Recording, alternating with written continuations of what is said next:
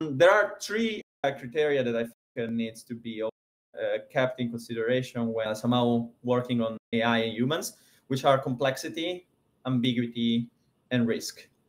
So we know that technology is advancing very quickly, and we know that it's gaining a lot of ground on complexity. It's gaining some ground on ambiguity. Like language models are much more capable to work in ambiguous scenarios than the old classifiers, let's say. So there is a gain from the technological perspective in these two. But there is a loss of ground, a huge loss of ground in the risk part.